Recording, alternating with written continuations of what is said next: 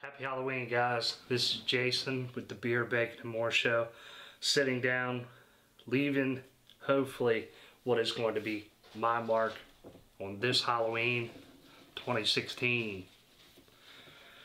Sitting down with some 3-notched Hansel and Kettle Imperial Oktoberfest. This stuff is actually pretty good. It's bready, and probably wonder why it's bready.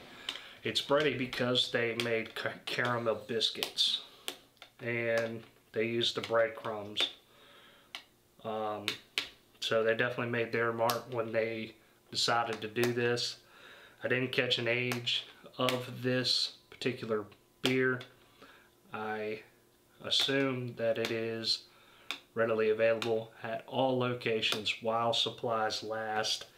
It's got a fall availability, so I would say anywhere from the end of August to the end of October, maybe even some leftover in November.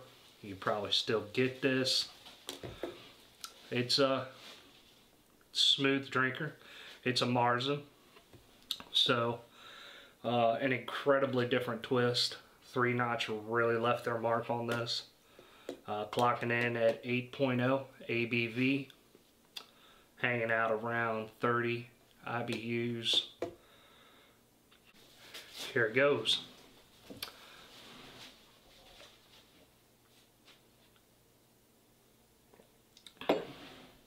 The instant aroma is like you walked into a bread factory. Got a little bit of a caramel smell to it, not much.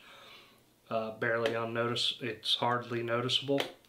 The taste is like, instead of dipping your bread or your biscuits in honey, which is delicious, you dip it in caramel.